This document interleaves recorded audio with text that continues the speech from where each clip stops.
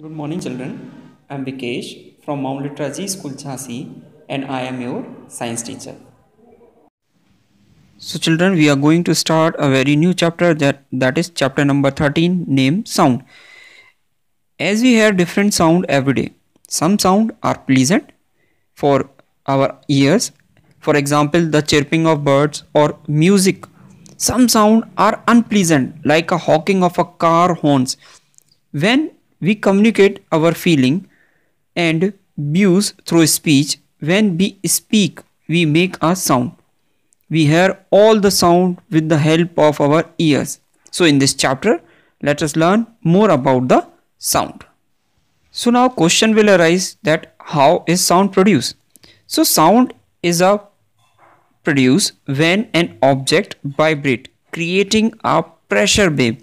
This pressure wave causes particles in the surrounding medium just like air, water or solid, all three states, to have vibrational motion. The human ear detects sound wave when vibrate air particles.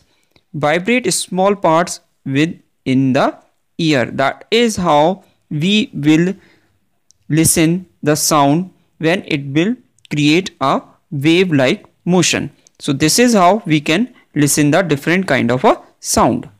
So we have heard different type of a sound around us. So let us talk about the sound producing by the musical instrument. An instrument create sound when parts of it vibrate rapidly. The column of air inside a wind instrument, the string instrument and the percussion instrument or the stretch skin of a drum all vibrate when played. This vibration produces sound wave in the air which we hear as a musical notes. That's why we enjoy the song, because it have a lots of instrument sound inside them which give the pleasant sound to your ears. So let us discuss a different type of instrument. So the first type of musical instrument is percussion instrument. They have stretch membrane that vibrate to produce a sound. Examples: band and drum, which you can see in your school also during the assemblies and many musical programs. Now the next one is known as string instrument. They have string that when plugged vibrate to produce sound, and the examples are violins and the guitar. This is also you have seen in your school and music.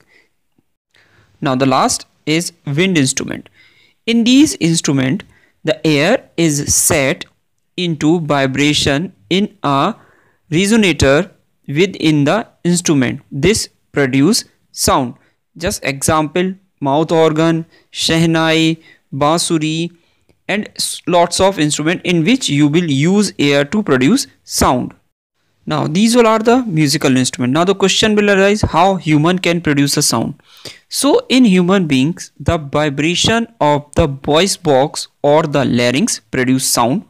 Air passes through the vocal cord attached to the larynx cause the vibration of the vocal cord, which enable us to produce the sound. The larynx is situated at the upper end of the windpipe. The shape and size of the vocal cord are responsible for different people sounding differently. The length of the vocal cord is different in man, woman and child. Hence, their voice are also different from each other, as you have seen at your home also. So in today's video, we have discussed how the sound can produce in the form of waves. Then we have discussed the different kind of instrument just like percussion instrument, string instrument, wind instrument, and at last we have discussed how human produce a sound with the help of vocal cord.